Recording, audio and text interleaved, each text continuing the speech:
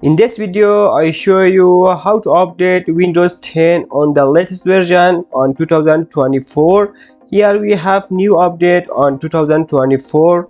First, you need to open your browser, any browser you want or you like. I want to use here Microsoft Edge. Type here Windows 10 download, hit enter. Open this first link. Here is Windows 10. It is 22H2. Click on update now.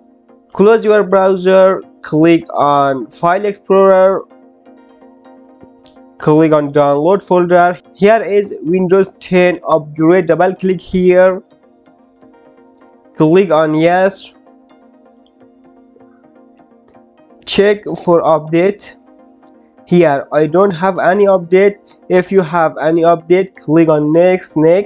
It will update your system. It was the first step. Then click on close. On the Windows search, type here setting. Click on update and security. Here is Windows update. On 2024 we can get this update. Cumulative update preview for Windows 10 2H2 version. Base system KB. It is the ID. We want to get this update. Click here view all optional update. Windows update. Select this one. Click on driver. Also, if you have, select this one, then click download and install. Now here is 0. It will take a few moments to get this update. If you get this error, click here try.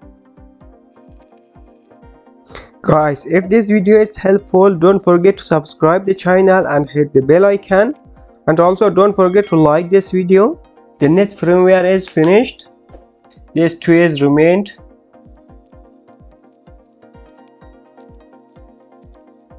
The installation will take some time.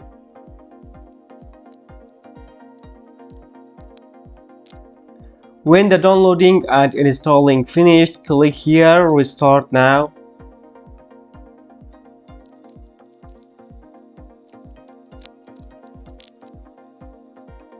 This step also takes some time. Enter your password. On the Windows search, type here settings, open settings, click update and security, click on Windows update. Look here, you are up to update. It means you update your Windows on the latest version. Have a good day, see you soon.